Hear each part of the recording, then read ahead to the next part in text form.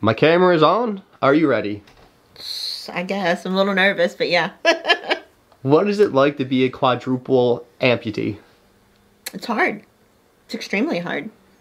I had to learn how to do everything. I had to learn how to walk. I had to learn how to brush my hair, brush my teeth, give myself a shower. That's just the only way I can explain it is it's hard. How old were you when you had all your limbs amputated? It was in 2019, so I was 40. 40 years old. My kids were in their senior year of high school, and little did we know COVID was fixing to hit. When I first came in your house, you said that your cute little puppy over there is a PTSD puppy. Can I ask you about that? Yeah. Are you actually diagnosed with PTSD? Yes. What is that? Where does that stem from? Tell me all about it. They said that it stems from just going through the traumatic experience of losing all 4 of my limbs, and then the depression with it. What's this puppy's name? Mazi. Tell me how Mazi has helped you. Mazi helps me. She just cheers me up. Say hi. I call her Mama's baby. It was very, very depressing. I tried to be positive, and I tried to think of a positive outcome, and I relied a lot on my faith that I had a less than a 5% chance of surviving, and I survived, so God has a purpose for me. And that's what I relied on getting home, but at the same time, it was still very depressing, because I thought my life was over. How am I going to function? You know, I was a mom, and I had a full-time job, and everything was just gone. I felt like it was just taken away. She sleeps with me, and she does everything. What's it like to have a puppy who hugs you and loves you? It's sweet. It's great. I never really had one before that, you know, that was just for me. And she is, she's for me. I could not bathe myself. I couldn't clean up after myself when I'd go to the bathroom. My husband and my daughter had to give me showers. It was pretty depressing. I thought I was useless. I felt useless, and that there was no way that I was ever going to learn to take care of myself on my own. And I felt like a burden, especially to my daughter. My son didn't really do too much in it because, you know, I'm his mom, but my daughter, she did a lot, and I felt like a big burden to her. I felt like an even bigger burden to my husband. If you are feeling that PTSD symptom of depression, and you get a hug like this, does your mood change instantly? Yes. Oh, yeah. It's you know, some people look at them and say they're just dogs. But, no, they're family. She provides me support emotionally when I need it. She just makes my little heart happy. How does she help with the PTSD? Well, there's days that it's still really hard. There's days where a memory will pop up somewhere, and I'll be like, oh, I'm never going to do that again. And there's days where I just cry about it, and she just, it's like she knows. She just comes and gets in my lap, and she curls right up on my shoulder, and it's like, I tell people she hugs me. She puts her one leg on each side, and she just hugs me. She's like, I don't know what's going on. How long will she cuddle you and hug you for? Oh, as long as I hold her. There's times I literally have to say, okay, Mazi, I'm about to put you down. Yeah. She just loves me, and I just love her. And I think anybody that has any kind of PTSD, depression, I think animals are great for that. How did your day-to-day schedule change before the amputations and after? Before I got sick, I worked 40 hours a week, sometimes more. I was working in accounting at a big company, and I was, working full time, but I was also a full time mom, and we did sports, and we did Friday Night Lights, and then we did basketball and volleyball and softball, and so I was always on the go. After the amputations, I became a hermit. I stayed at home. I didn't want people to stare at me. And because I became a hermit, I did get depressed. But then when I started doing things for myself, I started to lift myself up, and I don't know. It's all kind of, it's hard sometimes. What is it? What is that, man? What's he doing? And I don't know why, but I have talked to her in a baby voice. You have to. I know. And for some reason, he talked to her in a baby voice. I would think it's weird if you didn't. She said, "Hi, Mazi." How much time do you spend together each day? All day, every day. All day, every day. And at night, she comes and gets under the bed. Or she comes and gets on the bed. And she'll get up there and she'll lay beside me until we raise the cover up. When we raise the cover up, she crawls underneath it. What is the most important thing for other people to know about life as a quadruple amputee? I hate it when people stare at me. I understand they're curious and they want to know. I would really rather people just come up and say, "Wow, can you tell me what happened? You're doing amazing. You're walking and you're able to function and take care of yourself." I'm no different than anybody else. I'm just missing some limbs. What happened? It was actually on my birthday on October 10th, 2019. I went in and had nerve decompression surgery done on the back of my head. And I didn't know it, but it was a daytime surgery, so they sent me home, and I had drain tubes hanging out of my head and everything. And I was doing fine, and then on October 22nd, I woke up and I was so sick, extremely sick. And I called the surgeon, and he said, "Well, go to the emergency room and just have them check you out." So my mom is the one that actually took me to the emergency room. And I don't remember anything else after that. All I know is when we got to the hospital, our local hospital here, they said, "Nope, we can't handle this," and they flighted me to Dallas. And I was put into a medically induced coma.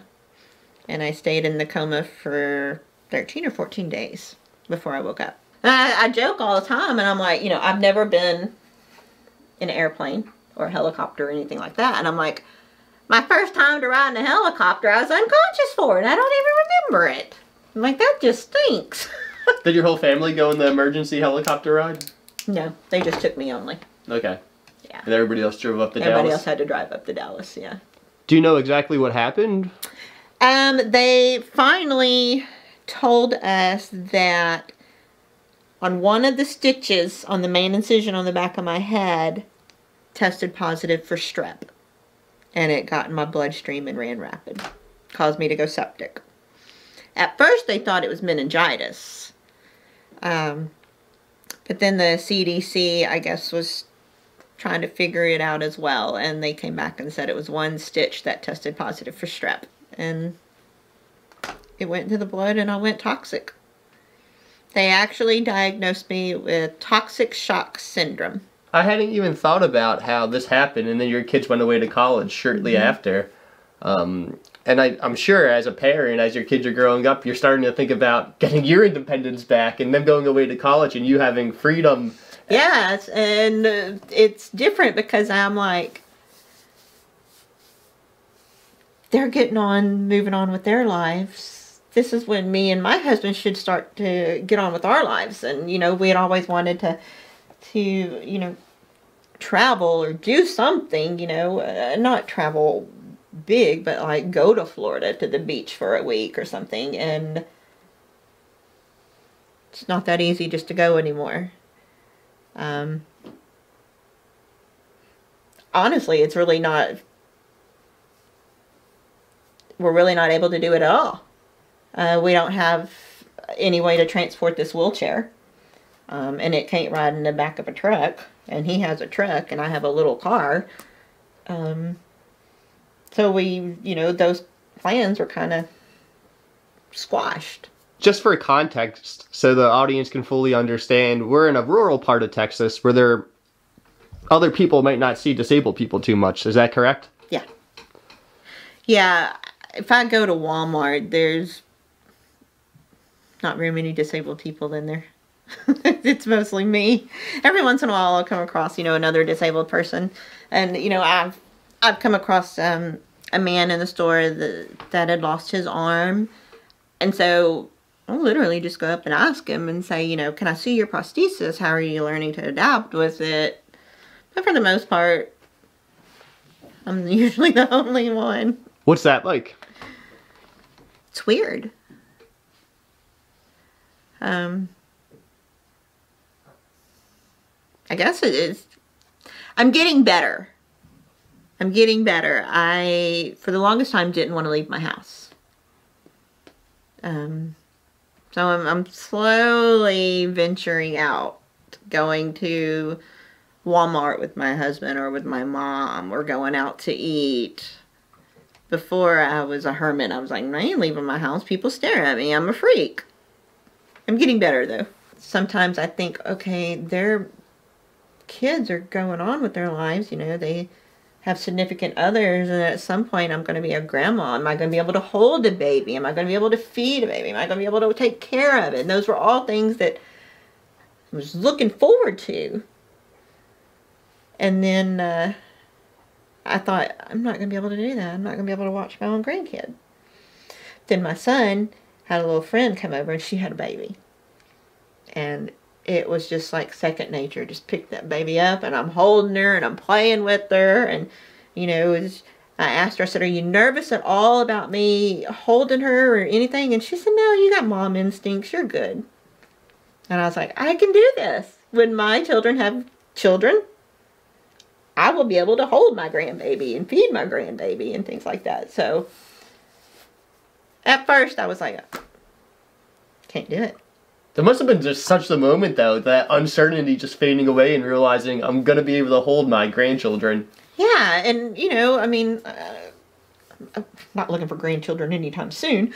They're only 21. But knowing that I can hold a baby, I can do this, then it just brought that hope back that, if one of my children calls up in 5-6 years, hey, I need a babysitter to watch my kids, I'll be like, yeah, bring them over. I can do it. I can chase them around, I can, pick them up. I can feed them.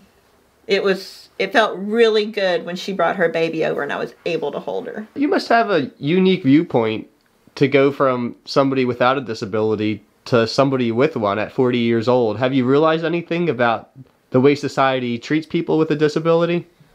Yeah, they treat us differently. And it's sad to say, that, and I was probably one of those people. I would see somebody with a disability and I would look and I would wonder. And now being on the other end of that, I'm like, quit looking and staring at me. I'm just a person. Nothing different about me except for I don't have hands or I don't have legs.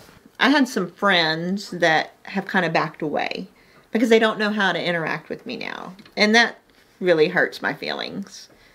There's things that, we would go and do before that I don't get to go and do with them anymore because they don't ask, because they don't know how to be around me now. And that hurts. What advice would you give them? I'm still the same person. I'm the same person I was before I got sick as I am now. I'm just a little bit different.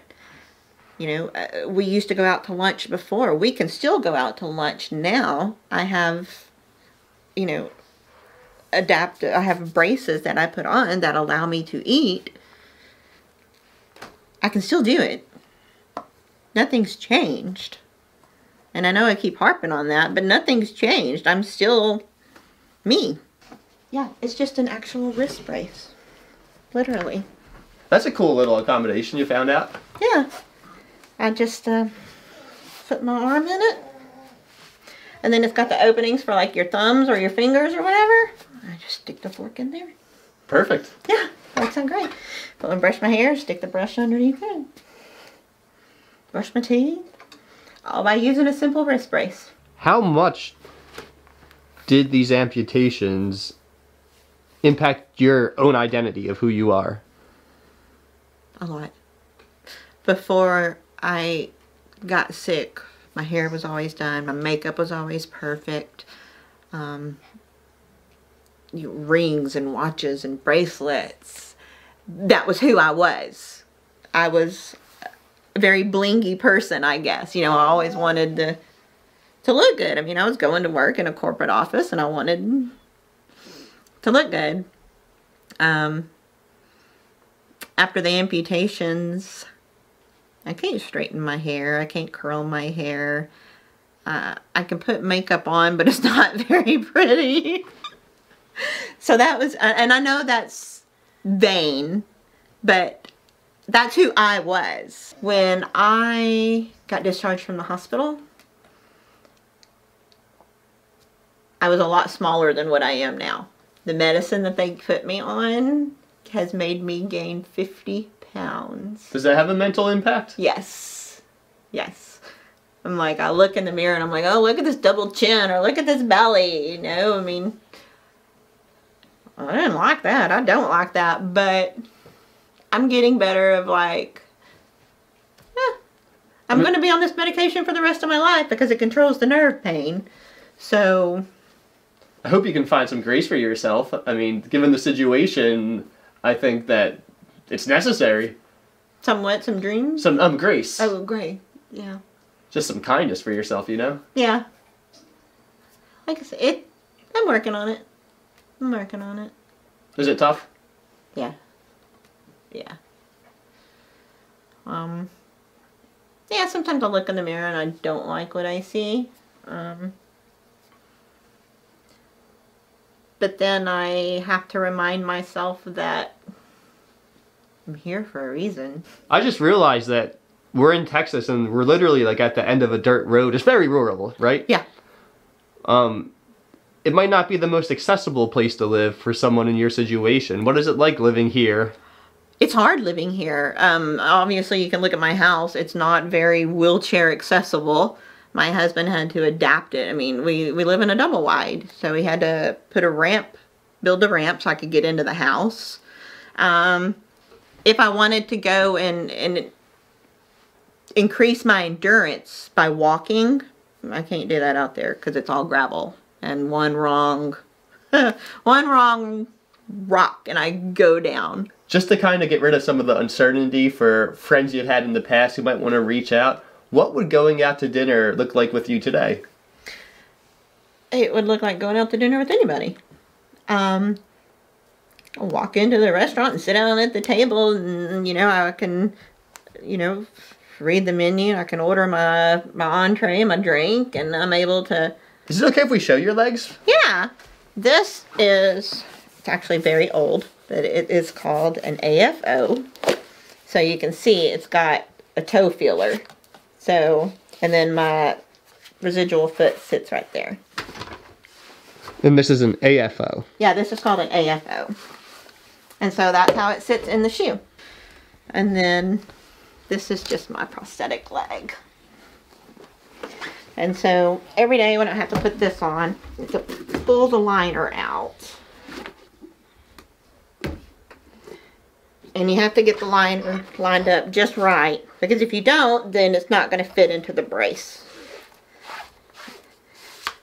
So you just stick the liner on and then you just stick my leg on, click it in, and there you go. I've heard a few people, my friends who've had limbs amputated, tell me, I think the term they used was like ghost limbs. You can still kind of feel Phantom pain? Phantom, yeah. Yes, yeah. I can sit there and, okay, I can do it right now. On this hand, I can do this. Mm-hmm. And when I'm doing that, all 5 of my fingers are wiggling like you wiggling. So you can feel it just like that. Just like that. Just like you just did. I can do that. You know, I'll get a cramp in my toe and I'll be like, oh my gosh, my toes hurt. And my husband's like, you don't got toes. Yes, I do. You just keep feel them or see them. Well, that's a good point. Do you ever like wake up at night and kind of have to recalibrate and remember everything that's transpired? Yeah, there's been, for instance, one night I woke up and I had to go to the bathroom and my brain didn't compensate that I didn't have any legs. And so I just stood up and then I went down real quickly and realized, oh yeah, hello. You can't do that. You don't have any legs. But there's times where, you know, I have to get out of bed. I literally have to stop for a minute and go, okay, you either got to get in the wheelchair or put your legs on. What is it like learning to walk after an amputation? When I first put the prosthesis on, it was painful. When they first fitted me, I was in the hospital, and they took me into this room, and there was 2 rails on each side. And they said, we're going to put you in this prosthesis, and we want you to stand up. And I was saying, well, there's no way I can stand up. There's no way I can hold on to anything. I don't have any hands. And so I had a therapist on one side and a therapist on the other side while I was in the hospital, and they stood me up on that prosthesis leg, and it was excruciating. I just said, nope, can't do it, and collapsed down and started crying. It's like I came home and I was very, very depressed. I'm not going to lie. I was, you know, close to taking my life. And then one day I just fell upon my knees and I said, God, you got to help me. I can't do it. And I had my prosthetic leg and my AFO brace. And I was sitting on the couch and I put them on. And I said, I can do this. I can walk. And I stood up and I walked from the couch to the other side of the living room and back. And every day I just kept increasing my distance.